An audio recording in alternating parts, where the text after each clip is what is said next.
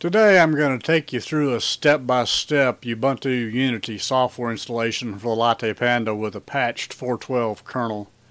Everything that the LattePanda has on the board will function, including wireless and Bluetooth. These instructions only apply to the 64.4 version of the LattePanda. You will need to have the Panda connected to a wired internet connection.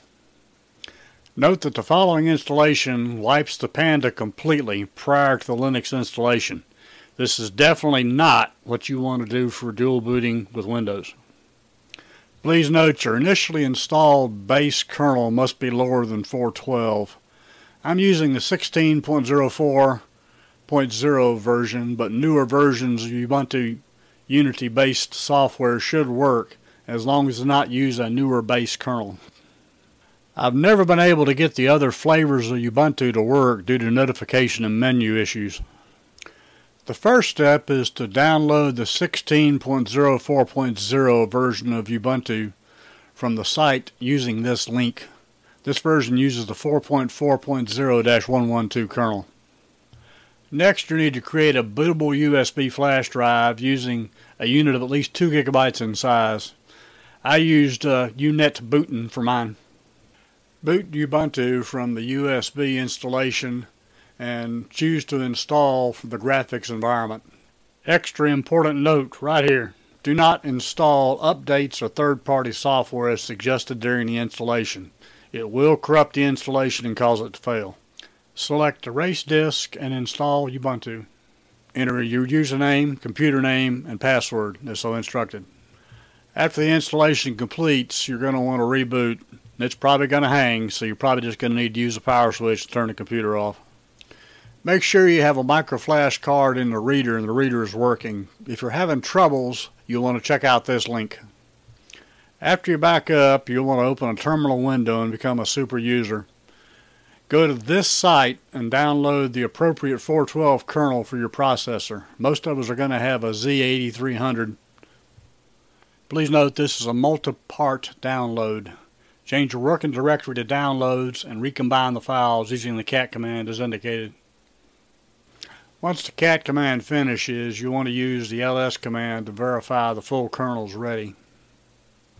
I'd recommend you keep the downloaded files as well as the complete kernel on your flash drive or on a USB drive until you're up and running. Install your 4.12 kernel using this command. You can ignore the missing firmware warnings. After it completes, reboot, and it's probably going to hang again, so you need to use a power switch. After you're back up and running, do a uname -r and make sure that 4.12 kernel is up and running now. Now it's time to install the upgrades and the updates. Become super user again and do an apt-get upgrade. There's over 400 upgrades they're going to install, so you can take a pretty long coffee break while this is going on. Once again, you can ignore the missing firmware warnings.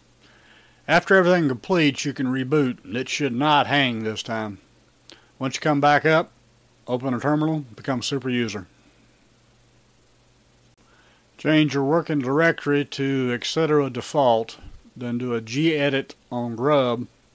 Put a hashtag in front of the grub hidden timeout equals 0.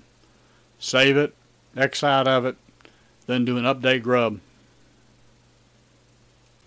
Open the networking icon in the upper right.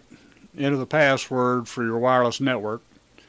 If you have a Bluetooth device, click on the Bluetooth icon, turn visible on, turn Bluetooth on, click Bluetooth settings. After that completes, I'd go to Settings, Displays, Unknown Display, then turn off the unknown display. Under Launcher Placement, click your main monitor. Under Scale All Windows, click your main monitor. Click Apply. Click Keep this configuration. X out. And this will allow you to have desktop files visible. If you want to use Bluetooth, I'd go to Terminal, become super user again, then do an apt-get update, an apt-get install Blueman, and then an apt-get install VLC. I found out VLC must be installed for some internet videos to work. Apparently there's a missing video component that must be present for some of those sites. Yours should be about up and running. This covers all the basics. Please take special note that this is a patched kernel and it's not the current most updated kernel. It probably does not include any fixes for Spectre or Meltdown. Also take note that any newer non-patched kernels will likely render the audio, video, wireless, and Bluetooth inoperative. Having said that, it's probably wise to monitor the kernel site for any newer kernels that might come out that do have the patches. That wraps her up, baby. If you're liking what you're seeing, give me a like and consider subscribing. I just might have something else coming down the pike here real soon you're going to be interested in. Take care, man. Have a great day.